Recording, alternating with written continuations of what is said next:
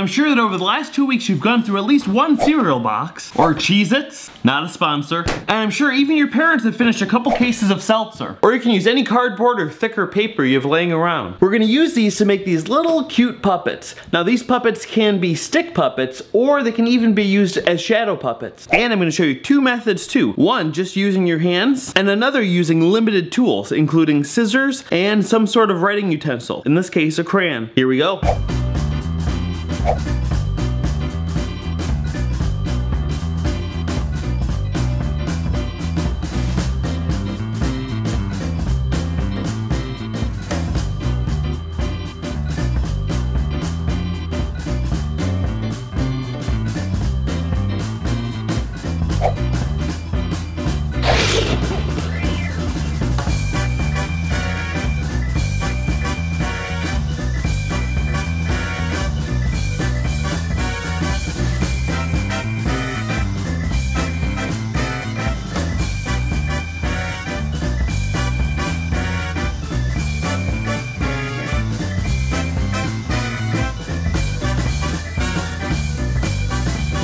So there we have it. Now there's a couple ways to operate these puppets. You can operate them kind of like stick puppets like this.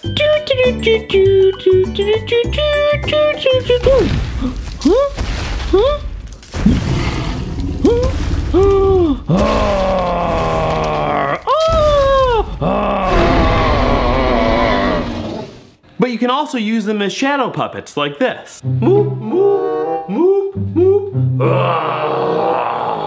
Moop, moop, moop, moop, moop. Moop, moop, moop, moop, moop. Moop.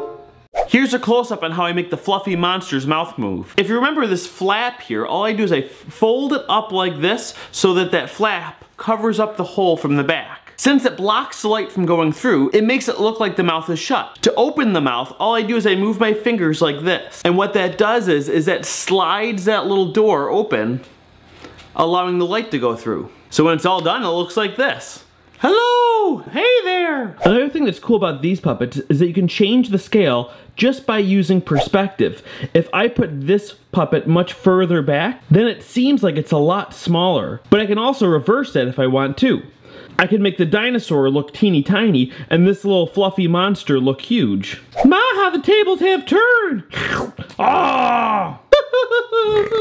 And here's how you put on a quick shadow puppet show. You just need some sort of lamp. This was a little lamp that I just had on my desk, but you could easily use a flashlight too. And you'll also need a solid color sheet or piece of fabric. Here's how you do it. I just put up two chairs like that, and I have my lamp right here ready to shine, and then I just cover these. You want to try to get those wrinkles out best you can. Now here's a behind the scenes look. You want to make sure you are sitting behind the light, otherwise you would be blocking it. You don't want to block the light. The other tip is you want to hold these puppets as close to the sheet as possible. It's even okay if they're touching. That'll give you a nice crisp outline, and you operate them just like this. Boop. Ah. Well, that's it for now. I cannot wait to see the puppets that you guys make. And if you take any pictures or make videos, I would love to see them. Tag me on Instagram or Twitter. All right, that's it for now. See you next time.